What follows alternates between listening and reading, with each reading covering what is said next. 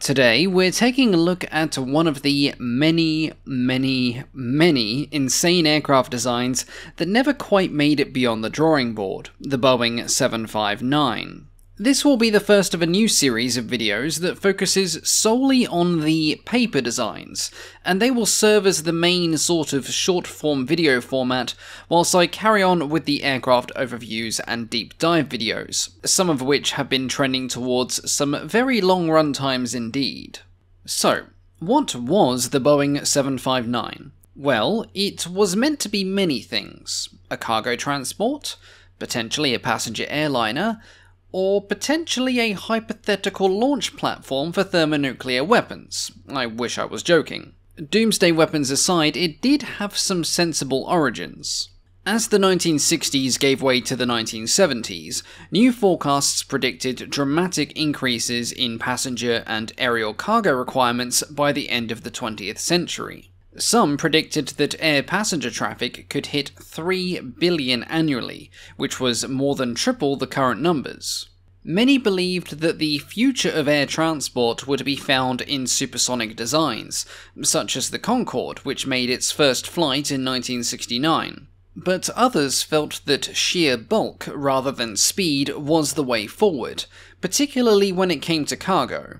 In the early 1970s, NASA began preliminary design studies into what would become known as the span loader concept. In essence, they wanted to test the feasibility of an aircraft that spread its payload across the entirety of its wingspan, which allowed for the most efficient use of the aircraft's size and volume.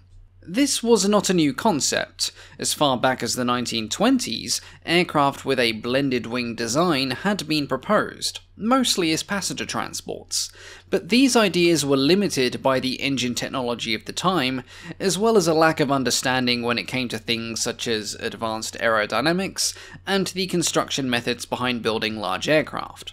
By the 1970s, things had changed. The technology had mostly caught up to the requirements, and although knowledge in certain areas of aerodynamics was still somewhat lacking, NASA was confident enough in the capabilities of the American aircraft industry to go ahead with design plans for a particularly large and ambitious project. By 1975, the results from NASA's early studies had been encouraging enough for them to reach out to a trio of manufacturers who all had experience in building large transports: Boeing, Douglas, and Lockheed. NASA asked each of them to submit design proposals for the span loader concept, and each of them returned with some very dramatic ideas. Boeing already had experience in this field, as they had recently designed the equally ambitious and equally insane Resource Carrier 1, or RC-1 for short. Designed to haul oil and minerals out of the Arctic Circle, this behemoth was designed with a 500-foot wingspan, was to be powered by 12 Pratt & Whitney turbofans, and it was intended to carry a payload of 1 million kilograms. With that frighteningly massive design in mind, it's unsurprising that the Boeing submission was the one that NASA eventually selected. Known as the Model 759 project, Boeing, in cooperation with NASA, explored a number of different design concepts, with dozens of different configurations being considered. But they all revolved around the design of a single, thick, supercritical wing profile. The design team grouped this large family of potential aircraft designs under two titles: Conventional Concepts and Advanced Concepts. That being said, and as evidenced by the designs shown, the former was far from conventional, but was admittedly less mad than the latter. The design concept used a highly modular approach, allowing a number of variations by simply adding more engines and increasing the wingspan. The designs used either a single or a twin-boomed fuselage, carrying a high-mounted tailplane, and the engines could be carried on pylons, either above or below the leading edge of the wing. As the project progressed, the early and more conservative straight-edge blended wing design gradually gave way to a more advanced flying wing design with a medium amount of sweepback. This was primarily done to increase the design's top speed. Earlier iterations were not predicted to break 0.5 Mach, whereas to be considered economically viable, a speed of at least 0.7 Mach was considered mandatory. Not only was the project already yielding designs that were becoming rapidly more complex than intended, but mission creep was also starting to become a problem. Not only were there designs for a basic 759 transport, but now there were ones for transporting gas, oil, and other valuable materials. Additionally, Boeing's commercial team had also had their say, and a passenger version of the design had also been proposed. The 759 could theoretically carry 900 passengers over transcontinental air routes, and with a wingspan of 503 feet, it would completely eclipse the Boeing 747 jumbo jet in both size and capabilities.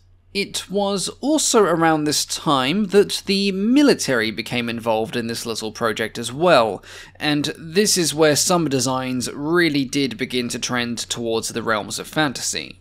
The Air Force was prepared to sacrifice some of the cargo capacity in exchange for range, but at the same time as this, they wanted the wing modified so that it was thick enough to accept armoured vehicles, trucks, and even main battle tanks. Eventually this expanded to include the capacity for carrying self-propelled artillery systems, and Boeing was forced to modify the 759 by extending the cockpit beyond the wing leading edge, so that 2 large cargo pods could be built into the center section of the design. Unsurprisingly, this design change was predicted to have something of a detrimental effect on the aircraft's stability, but the Boeing team was confident that it was something they could eventually work out. The culmination of the military experimental versions of the span-loader concept was the 759-213M, the M clearly standing for megalomania at this point. It was to be powered by 8 turbofan engines, was to have a wingspan of almost 420 feet, and would have an all-up weight of almost 900 tons, of which 320 could be cargo. But the 213M was not designed to purely transport military cargo, as it turned out. A request had also been made to turn the 759 into an air-launched ballistic missile platform. Specifically, it was designed to carry 4 LGM-118 Peacekeeper missiles, each capable of carrying 11 300-kiloton nuclear warheads. The ballistic missiles would be ejected from the rear of the cargo bay, after which a parachute would deploy from the nose, causing it to orientate itself vertically, after which the rocket would ignite and the missile would head off to the stratosphere and beyond.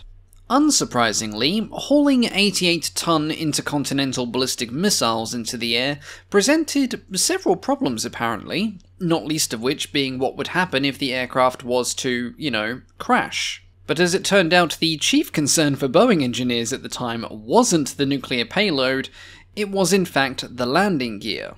Even when it came to landing the aircraft empty, there were concerns about conventional gears failing and potentially causing extreme damage to the surface of any runway.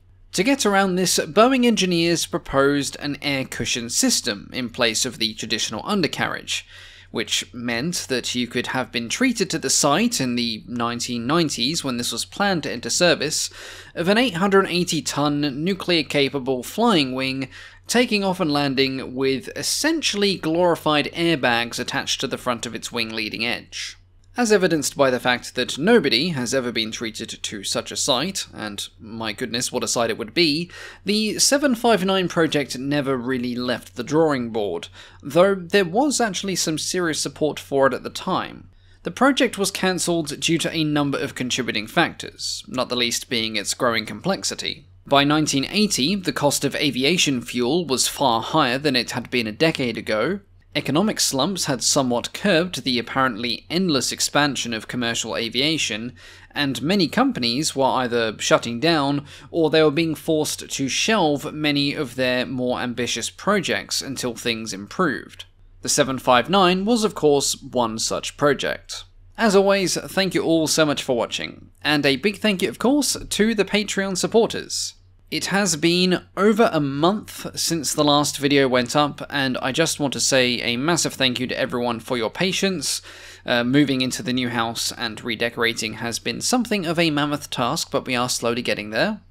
A big thank you, of course, to our Wing Commander tier supporters, our highest tier members. And now that things are gradually beginning to settle again, I'm working on the deep dives, and also specifically I'm working on the special video that you all voted on a while ago, so hopefully that will be coming out sooner rather than later. Stay tuned for that. But as always, thank you all for your continued support, and I will catch you all next time. Goodbye.